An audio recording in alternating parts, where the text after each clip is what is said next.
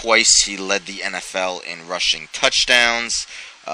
During their 2 Super Bowl runs, the Seattle Seahawks, including the one Super Bowl they won, in 6 playoff games, he had 606 rushing yards and 6 rushing touchdowns. So definitely played a huge role in both of those Super Bowl runs.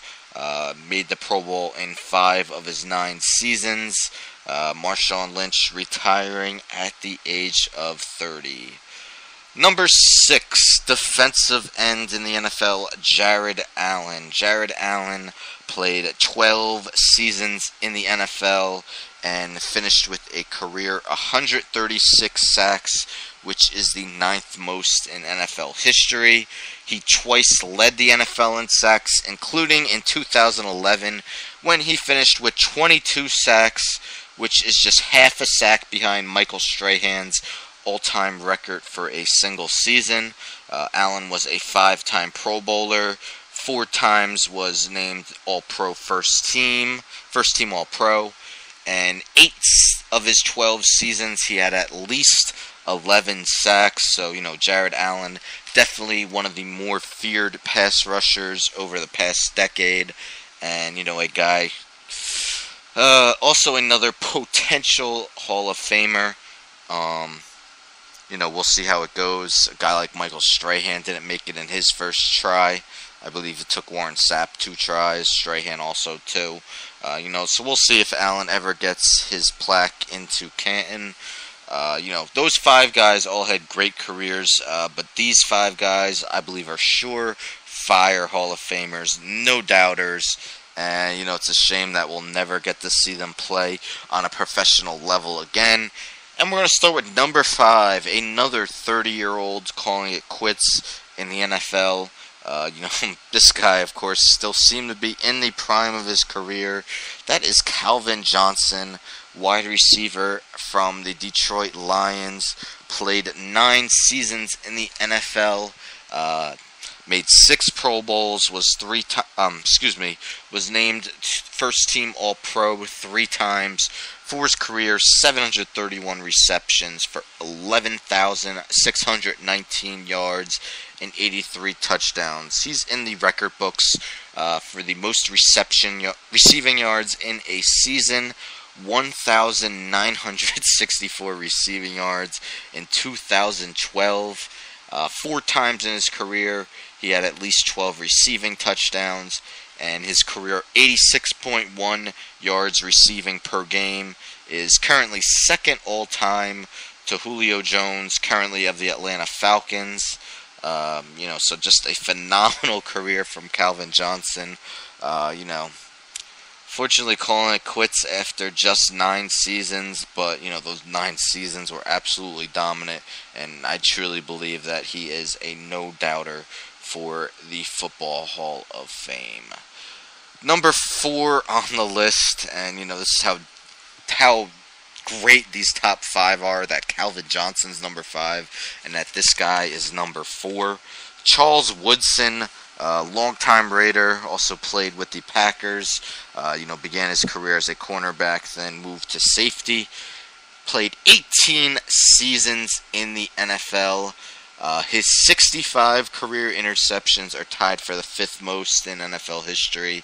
He returned 11 of those 65 interceptions for touchdowns, tied for second all-time, only 1 behind Rod Woodson for the NFL record. Forced 33 fumbles in his career, made 9 Pro Bowls, 3 times was named first team All-Pro, was the 1998 Defensive Rookie of the Year, and as a member of the Packers, won a Super Bowl, and also was named the 2009 Defensive Player of the Year. Definitely one of the best players to ever, play in the secondary in NFL history. Yet he's only number 4 on the list. Like I said, just so hard to rank these guys. And I'm sure I'm going to upset a few people with who I put number 3. Some people may think that he should be number 1, and it could definitely be argued that he should be number 1. Like I said, it was just so hard to rank these guys. So don't get too mad at me, please. Number 3 on the list, Kobe Bean Bryant. Kobe Bryant, 20 seasons with the Lakers. Just look at his, career records. 33,643 career points, third all time, only behind Kareem Abdul-Jabbar and the mailman Karl Malone. His per game averages in his career: 25.0 points per game, 5.2 rebounds, and 4.7 assists. 18-time All-Star, and in 4 of those All-Star games, he was named the MVP. 5-time NBA champion. In 2 of those 5 championships, he was named the Finals MVP. Once was named the regular season MVP.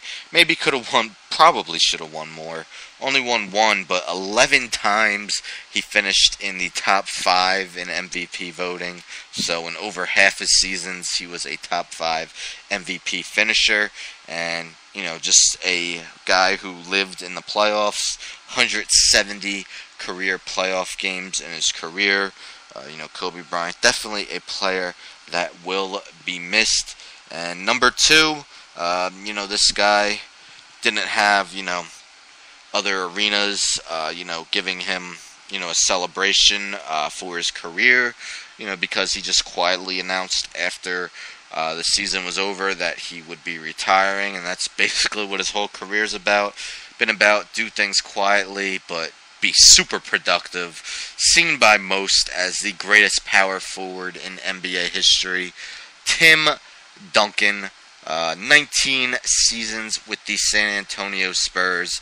His 26,496 career points are 14th all-time.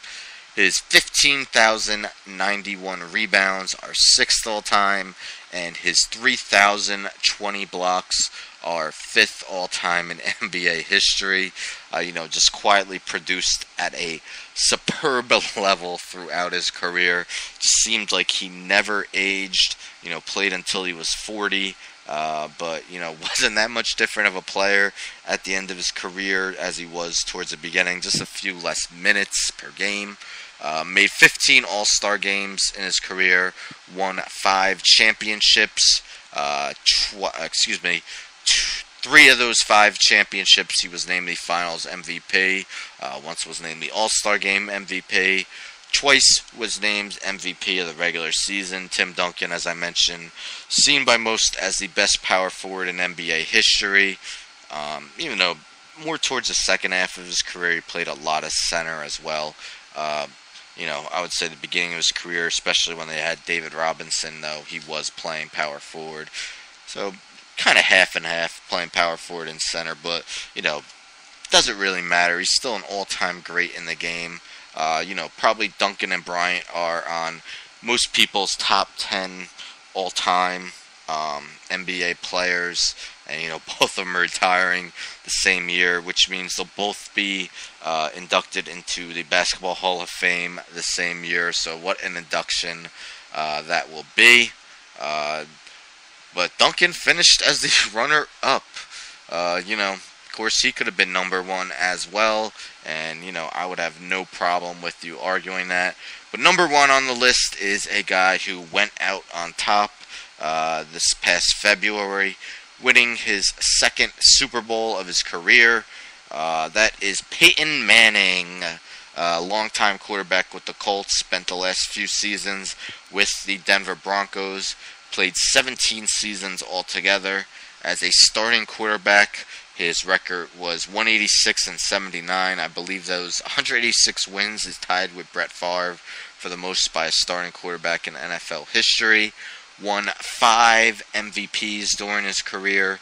As I mentioned, twice won the Super Bowl. When he won it with the Colts, he was named Super Bowl MVP. Made 14 Pro Bowls and was 7 times named a first-team All-Pro. Many career records.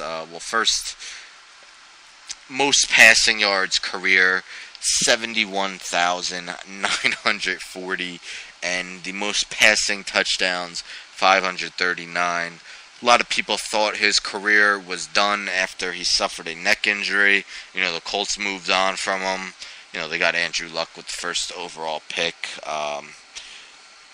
So you can't fully question the decision. But, I'm sure he wanted to prove him wrong, and boy, did he ever. After signing with the Denver Broncos, his 2013 season was historical.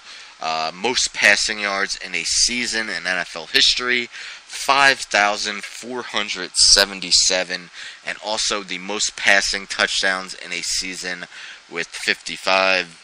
So, of course, this list is extremely hard to come up with, especially, the order that I listed them. I just had to include Peyton Manning number one. Probably some people's best quarterback of all time. That could be argued, for days, weeks, months. I'm not here to do that. There'll be those who believe Brady is, those who say Montana, some who will say Unitas, some will say Elway, some will say Marino, some will say Favre. How could you really judge who the best quarterback of all time is? But Peyton Manning's numbers definitely, of course, put him in the argument with all the records he has broken during his career, and of course went out on top when the Denver Broncos defeated the Carolina Panthers in Super Bowl 50 this past February. So there you have it. As you could see, many star athletes have retired, and they will be all missed in their respective sports. But of course, the show must go on, and Peyton Manning heading the list. Now they'll have Mark Sanchez at quarterback, the Denver Broncos. We'll see how the Broncos could do in their quest to repeat as Super Bowl champions. But that will wrap up episode number 78. Boy, oh boy, oh boy. It's crazy how many episodes I've gone through. I first went on the air almost 2 years ago. I believe my first episode coincided with the first Sunday of the NFL season in 2014. So, in a few weeks' time, I'll have been on the air. My first show would have been 2 years ago. Time flies. I hope you've enjoyed it as much as I've enjoyed doing the show for you. Most Sundays, 5 p.m. Eastern. That is what it is most of the time. But, sometimes plans, things I can't control happen. Can't get on the air at 5. I'll try to do a show at a different time. And that's why I strongly recommend you become a follower of the show. Therefore, you will always know when Real Sports Talk with Kenny Kluska is on the air. So hit that follow button here on Spreaker. Become a follower, and I promise to provide you good material each and every week. Thank you all so much for listening. Until next week, goodbye, everybody.